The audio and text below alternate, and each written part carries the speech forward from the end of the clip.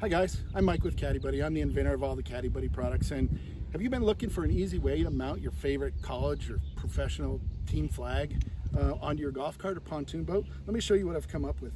This is a simple mount, and on Amazon you can buy all the flags, but there's no great mounts out there for your golf cart or your pontoon boat. So let me show you how this one works.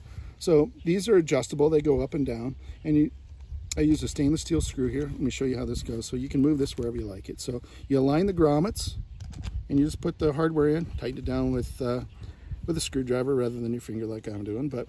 And that's all there is to it. Now you've got it all set up. And if you want to have multiple flags, you can just loosen this set screw here, which is stainless steel, so you don't have to worry about it rusting. And you can have multiple flags.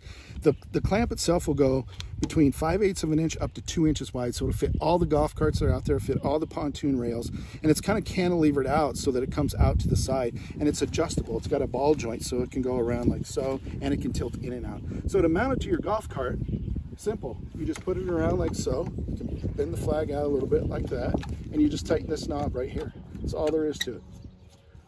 Okay, and don't be afraid to clamp this nice and tight. You won't strip it. So it's on nice and secure. You don't have to worry about it. The cool thing is the window will still work as well, so you don't have to worry about that.